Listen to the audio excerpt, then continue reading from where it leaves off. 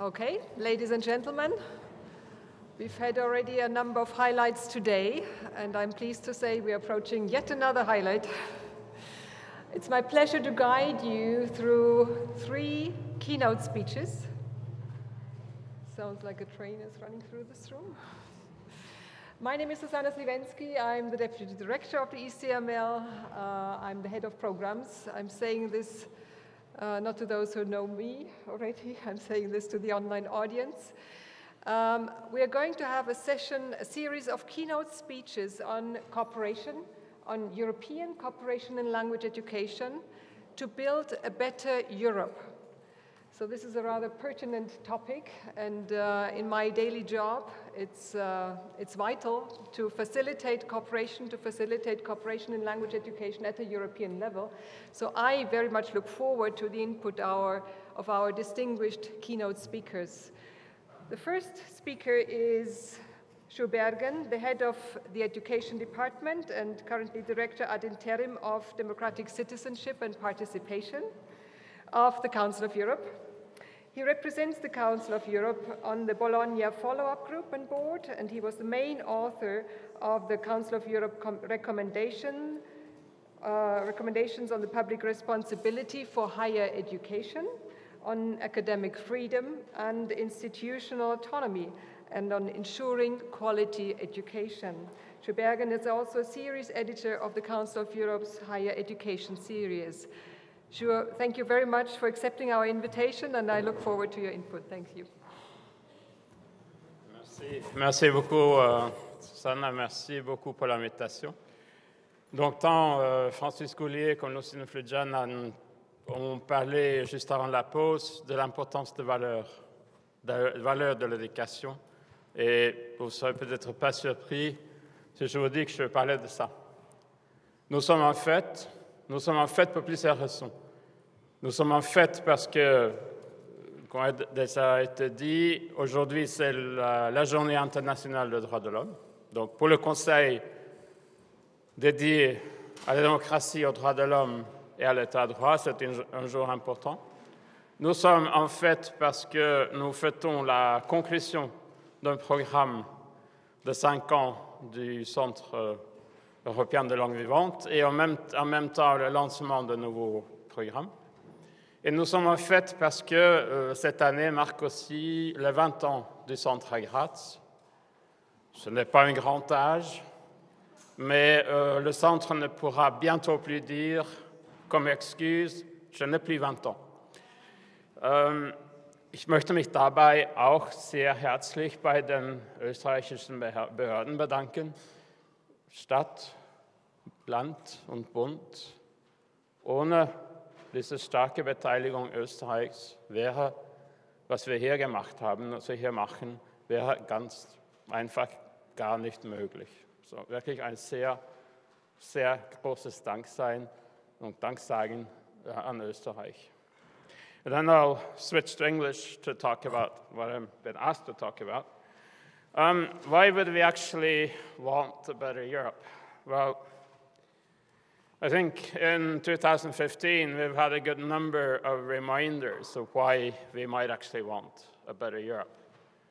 I live in France, and France has certainly had a good number of reminders this year, at the beginning and now also in November, but we're not the only ones. Graz has had its reminder also, and we have all had our reminders. I don't need to describe the refugee crisis, the terrorist attacks, and all the different challenges in detail. What they really boil down to is we've lost, or seem to be losing, the ability and the will to dialogue. We have seen throughout this year that populism is on the rise. Now, you can say many things about populism. I have one definition of it, and I'll offer it to you. To me, populism is above all a lack of education. Why do I say that? Because populism offers very simplistic solutions, quote unquote, to very complex problems. That is not something that we can do as educationalists. So the case for a better Europe is not that difficult to make. But what does it look like? To some people, it looks like this. Fortress Europe. Well, actually, these days, Fortress Europe actually sounds like a broad-minded, inclusive solution. We're not actually, people here are not claiming for Fortress Europe. They're claiming for Fortress my country, my region, and my city. But do you want to see Europe as a collection of gated communities? I don't. And this kind of fortress, it might provide a sense of physical security, but that sense might also be false. I don't know whether you recognize the photo, probably not unless you've been there. This is one of the forts of the Maginot Line. Now, the Maginot Line was built on the French-German border in the early 30s. It was built on two assumptions. First assumption, there will be a Second World War. Second assumption, like in the First World War, the attack will come straight across the border. The people who built the Maginot Line were half right. There was a Second World War, but the attack didn't come across the border. And the guns of this fortress were not flexible enough to turn around to where the attack actually came from. So the sense of security it provided is very illusory. Today it has found a second purpose in life. It's a museum. And it provides you an image, a very good image actually of this particular fort, what life must have been like inside the fortress. And I can tell you if there's one thing it must have been like, it must have been utterly boring. Again, a fortress, whether it's a fortress, my country, my region, or it's a fortress, Europe, lack of diversity, lack of challenges intellectually and otherwise, utterly boring. And you know what? We're not the only ones who kind of would like to construct a fortress inside which there is no diversity. Isn't this what Daesh is also trying to construct? So we have a better idea what a better Europe can be like. This is the Council of Europe, 47 member states. We'd like to have some more when conditions, for example, in Belarus would allow them. But it's built on democracy, human rights, and the rule of law. What do you think about when you hear about democracy? Well, if you look at school textbooks, you will probably think about institutions.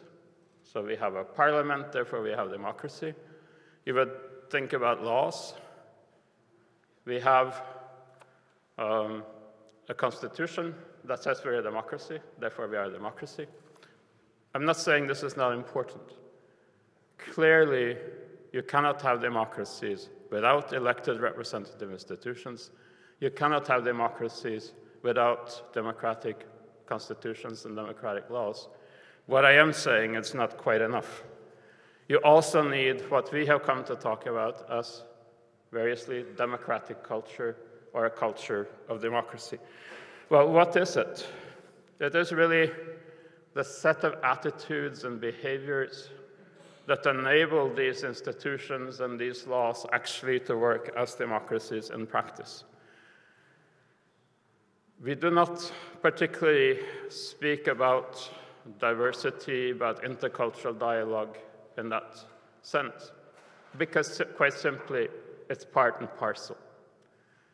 I cannot imagine a democracy that would not be able and willing to conduct intercultural dialogue. And I cannot imagine that an intercultural dialogue would entirely be conducted in a society that is not democratic, because it requires this kind of exchange, this kind of openness of mind that means that when you're in a discussion, it's not always just to convince the others. You might actually also learn something from the others. So it's very much about what in history teaching we have come to talk about as multi-perspectivity. It's easy to practice up to a point. Multi-perspectivity in history works beautifully when I can have my opinion on your history. It works a little bit less well when you have an opinion on my history and that's not the same as mine. But nevertheless, that's the part of what democracy is about. So, since we're in an education context, you all know about learning outcomes, right? It's what you know, what you understand, and what you're able to do. That's the classical definition of learning outcomes. We've actually come to believe that that's not quite enough. It's not only what you're able to do, it's also what you're willing to do, and sometimes what you're willing to abstain from doing. Because you may be able to do things that for moral, ethical, other reasons, you should not do. So, in all of this, why should we bother with education? Why would anybody want to go to school? Now, we talk about the right and the obligation to undertake education. I'm sure that if you ask the average 10-year-old or 12-year-old, they will not talk about their right to education. They will talk about my parents, my teacher, making me go to school. So why do people actually go to school? I'll give you the 7 most frequently cited reasons for why people go to school. Here you have all 7 of them. And this is, of course, this has been very much the public discourse about education. Education is seen as an instrument only to get a good job, only as preparation for the labor market. We have a different view. And we're not saying, and I would really want to emphasize this, we're not saying that education is not important in preparing for the labor market. We cannot conceive of an advanced, complex economy based on ignorance. But we also cannot conceive of an advanced, complex, democratic society based on ignorance. So, preparation for employment, preparation for democratic citizenship, but also personal development. And as societies, we need to develop a broad and advanced knowledge base. All of this is important. All of this is equally important. And the good news is there is no contradiction here. Many of the competences and qualities that make you employable, to stay with the jargon of the times, also enable you to play an active role as active citizens, and they contribute to your personal development. Things like analytical ability, the ability to communicate, to present your case, but also to assess what others might be saying. So, since so many people actually talk about employment, we talk more about the democratic citizenship aspect. And we really think that education does have a democratic mission. If you look at these 3 bullet points, which I hope you can read, because I'm not going to read them out.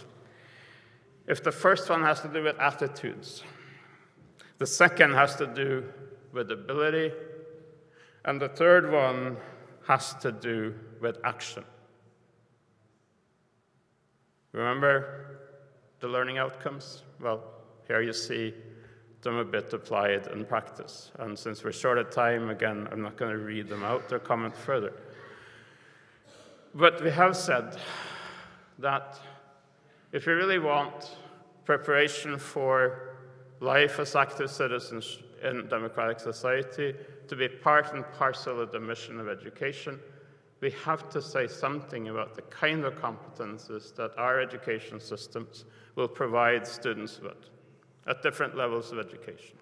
So we launched a project under the chairmanship of Andorra, of the Committee of Ministers, to try to define this. So we want to develop a framework for competences for democracy.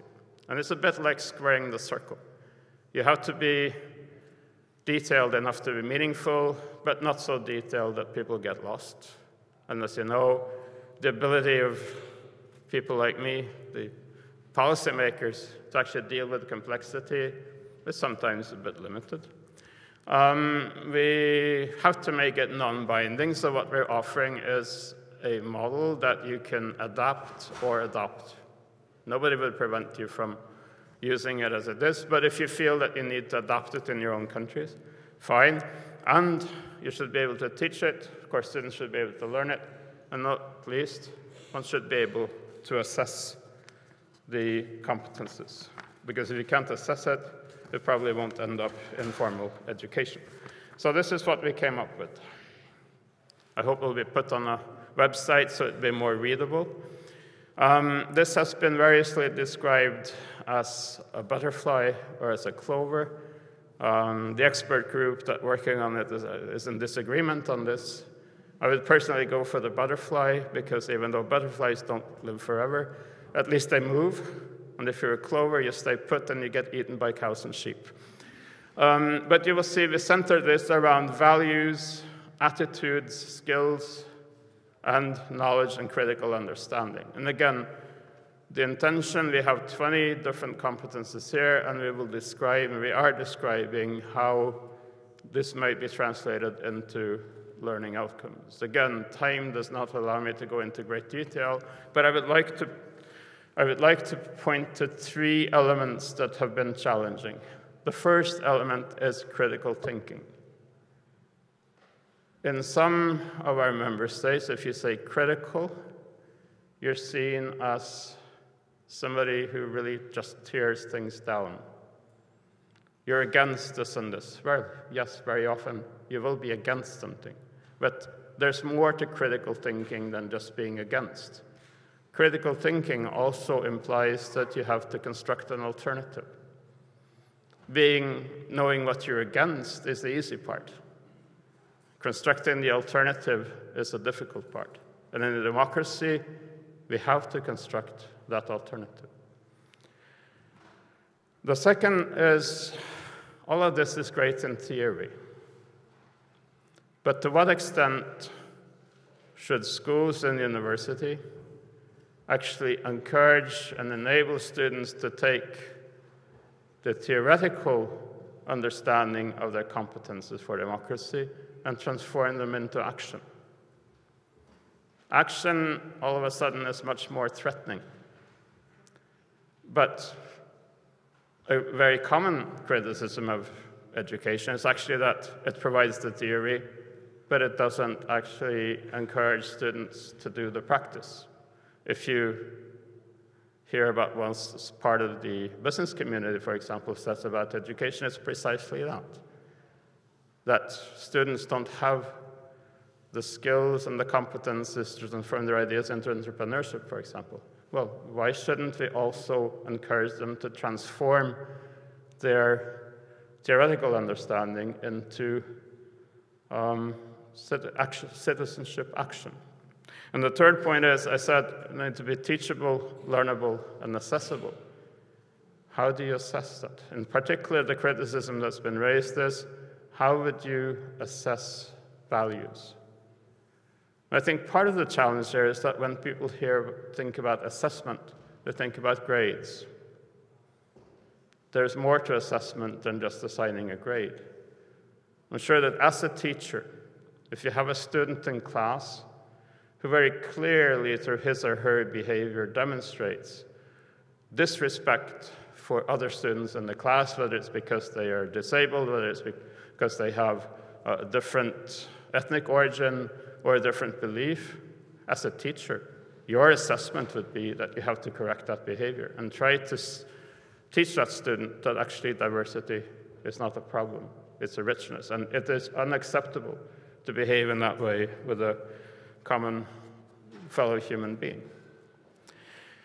So you've heard about action plans. I guess we have one to fight violent extremism and radicalization leading to terrorism. It's not difficult to understand why we have this. What is new about this action plan is that, whereas 10, 15 years ago, I'm sure such an action plan would only be a legal action. Now, education and this project is a very important part of it. But in the sense that it's the negative action plan, we're also getting a positive action plan, which is building inclusive societies. We hope it will be adopted next Wednesday by the Committee of Ministers. And again, education is an important part of it. The project on democratic culture, but here especially, the recognition of qualifications for refugees. If you're a refugee, if you're put into passivity, if you cannot use your qualifications, if you cannot build on them, you will lose your qualifications. You will build up frustration, and you will become a problem to your host society if you cannot go home, and to your home country if you can go home. If you can build on the qualifications you already have, I won't say that it will be a positive experience to be a refugee, because I don't think it can ever be, but at least you can use this time to build further and be a resource, whether that's for your host country or eventually for your home country. And we do have a massive issue of access to education, both for refugees, for immigrants in irregular situations, but also in some of our countries for street children. And then, as we know, if you want to integrate, you need language.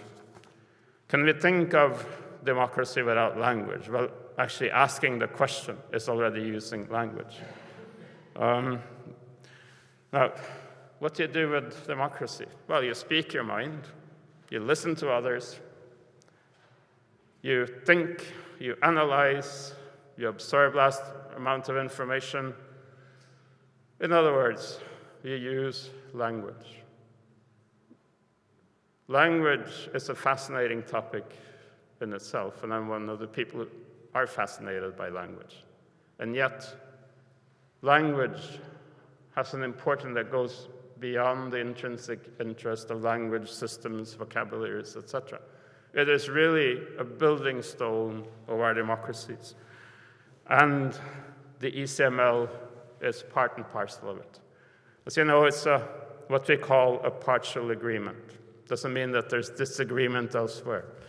It's just that it's a technical formula to say that this is a special agreement that you can become a member of as a country, and I think the current status is 33, which is really very good, but we have room for more. So just feel welcome to join us. And the ECML uses the language instruments that we have developed, and it is, and I want to underline this, it is part and parcel of our education program, and it's an important part of it. So the ECML, yes, it helps you develop language competences, but it also helps you develop citizens. It helps you improve your education. And I'll close with a reference to two of my favorite quotes on education, incidentally, none of them from Europe. The first from North America. There's an American journalist called Ambrose Bierce who was active in the first part of the 20th century. He had the misfortune of riding into the Mexican Revolution, and that was the last anyone heard of him. But before he rode off, he left behind what he called the Devil's Dictionary.